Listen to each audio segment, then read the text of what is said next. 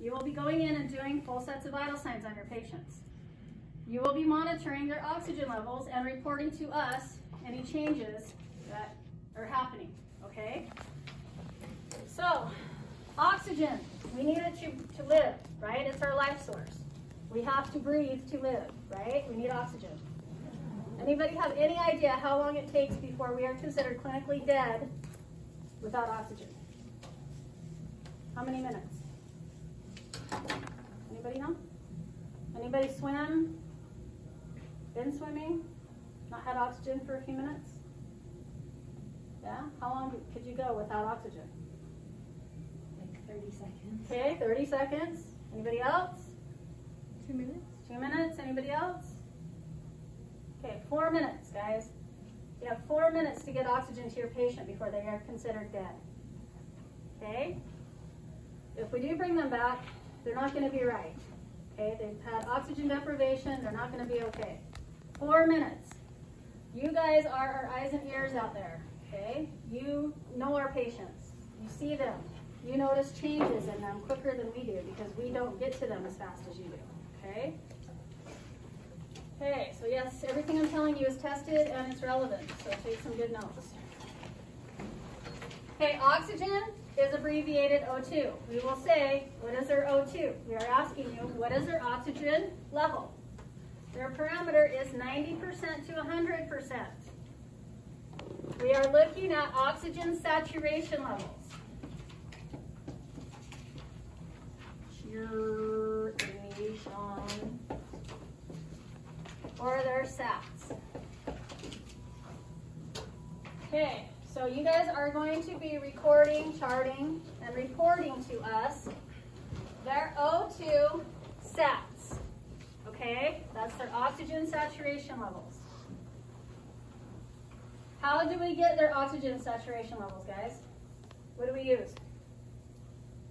Pulse oximeter. Pulse oximeter, perfect. We use a pulse oximeter, okay? Every time you do vital signs, you are going to be checking their oxygen levels using a pulse oximeter. Okay, the pulse oximeter checks their heart and their oxygen, right? What does the heart do? Who can remember? What does our heart do? Anybody?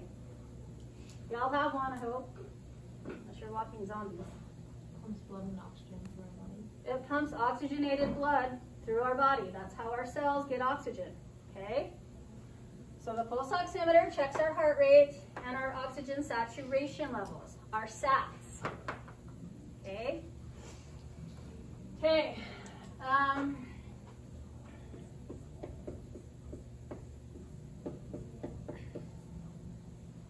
all right, so what if we have a patient who is hypoxic or has hypoxemia? What is that, or hypoxia? What does that mean? What does hypo mean? Below. Below, okay? What are we talking about? They don't have sufficient oxygen. Oxygen. So what does hypoxia mean? Not insufficient oxygen. Right, they have low oxygen levels. Okay, our patient is they have hypoxia or they are hypoxic. Okay, how are we going to know if they're hypoxic? Can you measure with the pulse oximeter? Perfect. What are we measuring? She said we measure using the pulse oximeter. How are we going to know using that pulse oximeter if they are hypoxic? What is that going to tell us? How much oxygen saturation? Okay. Okay. How do we know that they're hypoxic using that? If it's below 90. It's below 90%. Good answer. Okay. You are comparing your patient to your normal parameters, guys. That's why we give you those normal parameters. You're going to use the pulse oximeter to get their saturation levels. Compare it to your parameter to find out if they are hypoxic. Okay? If they are hypoxic, we are going to give them supplemental oxygen. Okay? How we will do that is we will put a nasal cannula, starting with a nasal cannula. Okay? You've all seen the tubes that go in the nose, around the ears. Okay? That is called a nasal cannula. That will, and it's abbreviated NC, so you guys will be charting on this stuff. Okay, it's NC. It will blow a 1/2 liter to 6 liters. Okay, we measure oxygen in liters. Okay, so a nasal cannula, we will hook our patient up and we will give them anywhere from a 1/2 liter to 6 liters on an NC. Okay? If that doesn't work, we've done everything we can to get their oxygen levels up to 90. We will go to a simple mask, abbreviated SM. A simple mask will blow 6 to 10 liters of oxygen. Okay?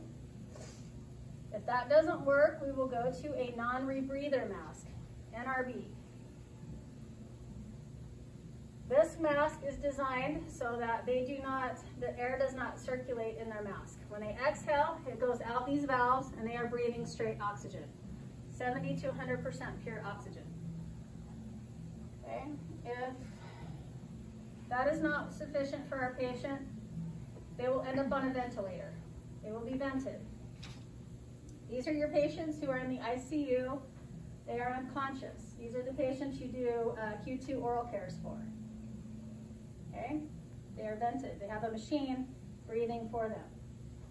These are also used when you go in for surgery. If you go under general anesthesia, you will be hooked to a ventilator. It will breathe for you.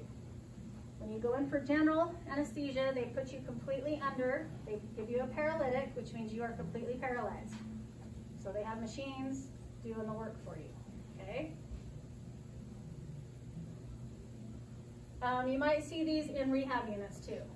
You might have a patient who might have had a spinal cord injury.